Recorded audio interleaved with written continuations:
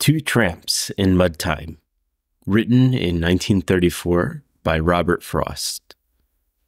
Out of the mud, two strangers came and caught me splitting wood in the yard, and one of them put me off my aim by hailing cheerily, "Hit them hard!"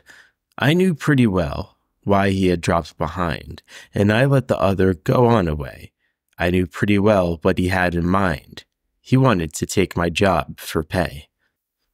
Good blocks of oak it was I split, as large around as the chopping block, and every piece I squarely hit fell splinterless as a cloven rock.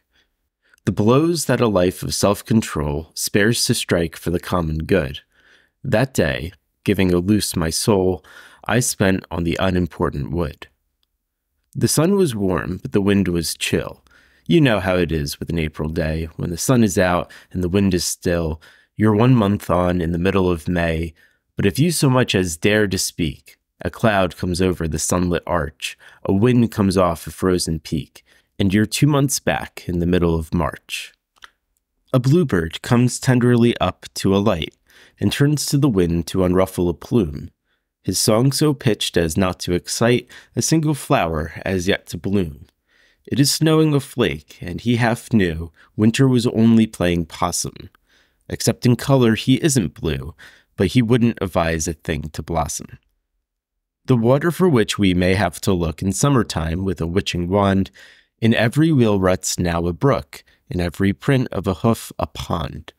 Be glad of water, but don't forget the lurking frost in the earth beneath that will steal forth after the sun is set and show on the water its crystal teeth. The time when most I loved my task, the two must make me love it more, by coming with what they had came to ask. You'd think I never had felt before the weight of an axe head poised aloft, the grip of earth on outspread feet, the life of muscles rocking soft and smooth and moist in vernal heat. Out of the wood, two hulking tramps, from sleeping God knows where last night, but not long since in the lumber camps.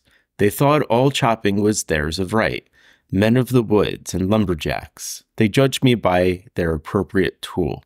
Except as a fellow handled an axe, they had no way of knowing a fool. Nothing on either side was said. They knew they had to but stay their stay, and all their logic would fill my head, as that I had no right to play with what was another's man work for gain. My right might be my love, but theirs was need. And where two exist in twain, theirs was the better right, agreed.